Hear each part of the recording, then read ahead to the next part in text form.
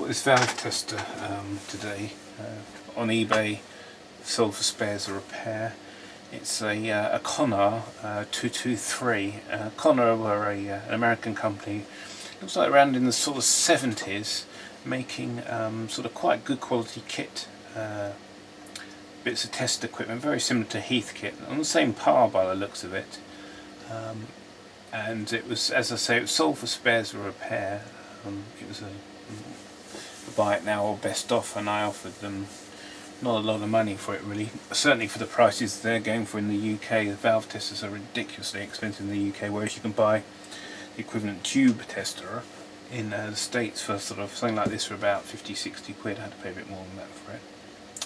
But it has come with the original data charts, which are nice, with all the charts, all the information on, mainly covering the United States lists of air valves, you know, the US numbers, the 12AX7s and things like that.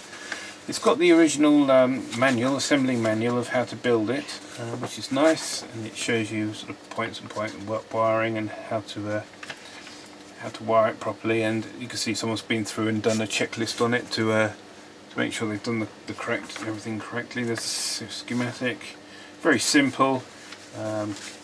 Switching selectable secondary for the heater element. You've got neon supply here for checking shorts, and then you've just got the high tensions rectified.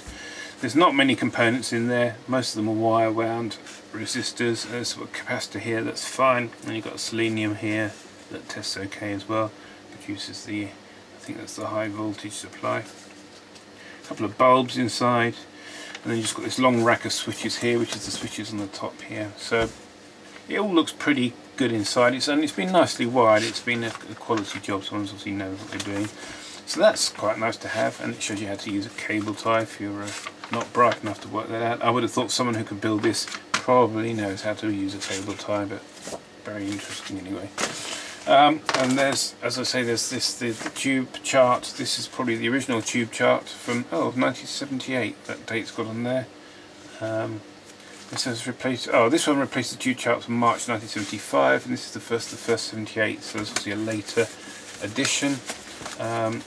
It's got a couple of amendments to the roll chart by the looks of it.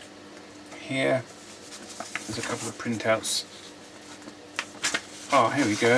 Now, this is useful because I found this actually on the internet, and I wonder if someone's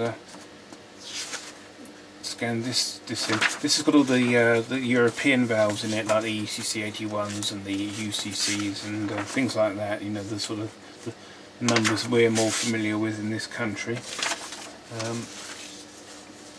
Lots of information on valves, so we've got quite a large listing of valves. That's good. Coming to the valve tester itself, it was in pretty good nick actually. It was a bit grubby. I've taken the face off and cleaned that up, and cleaned the plastic up. There's no nasty scratches on it. There are a few scratches here and there where valves have been put in and out, I think.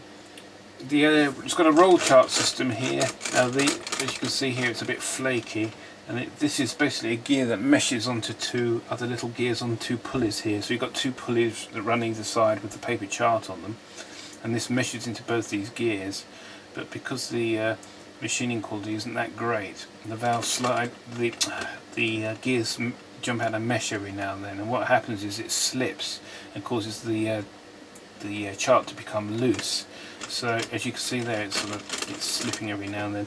Now I'm going to have to possibly take that apart and remanufacture something with a bit better gear on it, maybe a bit tighter tolerance, because at the moment I can't really see a way ahead of adjusting that, because there's no way of adjusting the backlash in the gears. You basically got a 3 point, you've got the screw shaft that screws this to a bracket here, that you can see the two screws, that screws to a bracket there, and then you've got two holes at the bottom where the roller's shaft goes through, and they're just running in plain aluminium, and obviously they're worn a bit as well, so they're all a bit sloppy.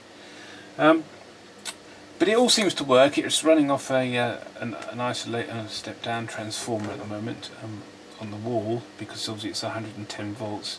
The plan is to actually fit a auto transformer or step down inside it at a later stage, but at the moment now I'm just really was going through to see how it worked. Now I've just been going through some valves to find the easy, so I don't have to work out the translation. This is 1287. And we'll give this a test, and basically what you do is, it's quite straightforward. You switch the set on and adjust it for the line, so the needle's pointing right in the middle of the scale, and that's your line voltage. And then I'll just go through the setup procedure in the manual to explain how to do it. So we're looking for a 1287, was it? So there's a 1287. Now what you're supposed to do before you turn it on, and which I have done already, is check the settings. First of all, it says T, which I think it represents what sort of valve it is, and it's a triode. So we're looking for switch A. So here's our switch position, A, B, C, D. So that's switch A is 2. That's switch A there.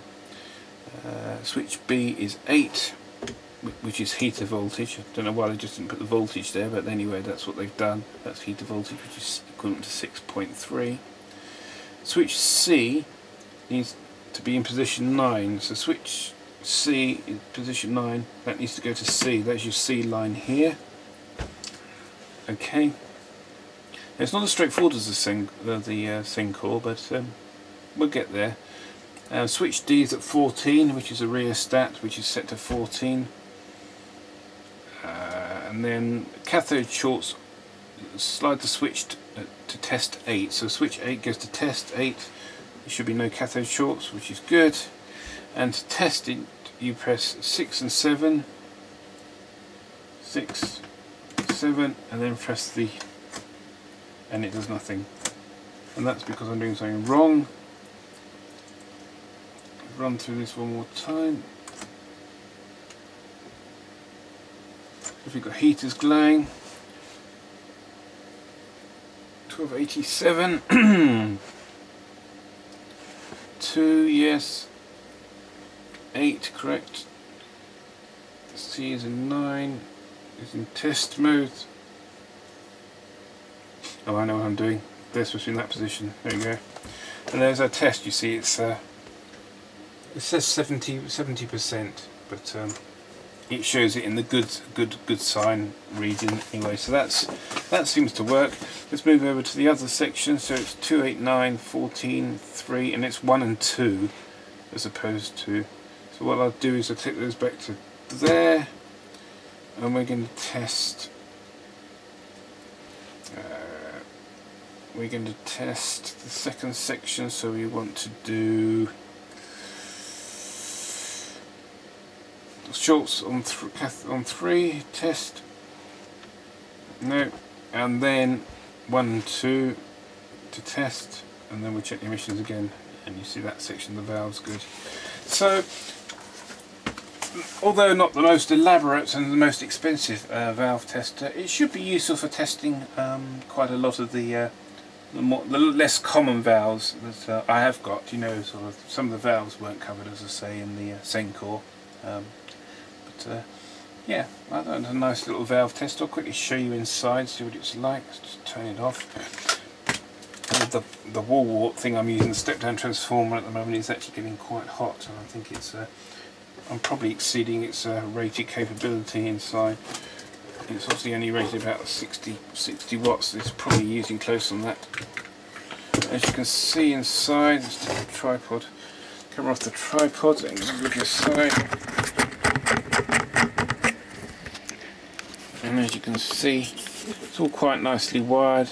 This is the mains transformers in here, and it's all sort of nicely wired into this. This is the selector switch for the heater current or heater voltages.